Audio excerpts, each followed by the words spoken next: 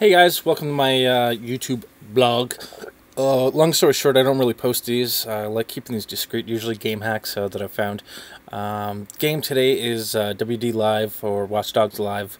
They got a great app for iOS that comes out. However, I've noticed about 5 different glitches, all of which that allow me to mimic my location. Now, people with jailbreaks, they can use those fake my locations to change that. Developers, what I'm going to show you guys to do today is how to use your developer account to actually change the locations when you're working on an application. And then there's also non-developers, non-jailbrokers, hacks that you can kind of do inside the app and with location services running iOS 7. That'll mimic pretty much any location that you want.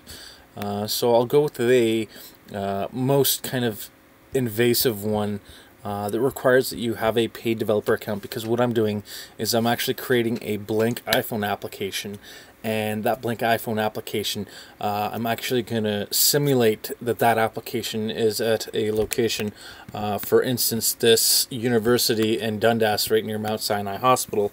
That being said, sorry about had an itch on my back. You create your blank application. It's pretty easy. You click build and you tell it to build to your iPhone. So for instance, I tell it to send to my Chance's iPhone because I'm Chance. That being said, application loads. I get a blank white application, which is pretty much the beginning to the end of all of this. One thing you're going to do is you're going to go in this application, you're going to click update, and drop the pin where you want in Canada, obviously, and then you're going to download this file. That file is going to download to your computer. I take it temporarily and drag it to my desktop. The one thing that you'll need to do is rename the .txt and just keep that .gpx file. That being said, if you actually open up the GPX file, this is the actual text that you get. The main thing to change here is the actual latitude and longitude of where you want the simulation to pretend that you are. That being said, once you have that, what you're going to do is you're going to go into your project, since it's already running on your iPhone, and you're going to click this little play button down here.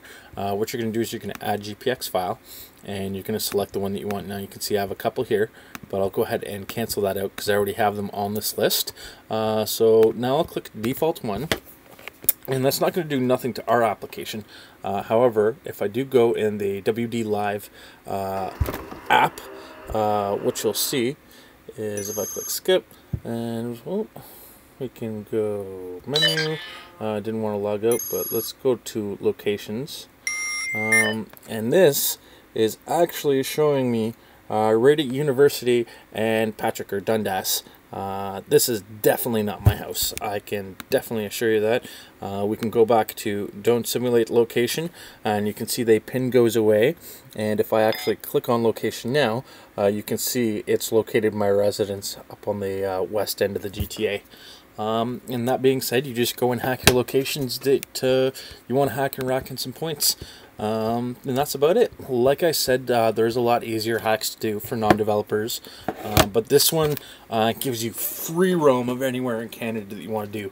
The other ones that I've noticed are pretty much targeted to specific locations close to your house, probably about 150 to 250 kilometer range, which is definitely enough room to play with it. If you're playing this game all day and you have all that space to do, A, you have no actual job and no life, and B, you're cheating and you're going to try to benefit and win the contest prize of the car and going to the Ubisoft opening of this. And that's not what it's meant for.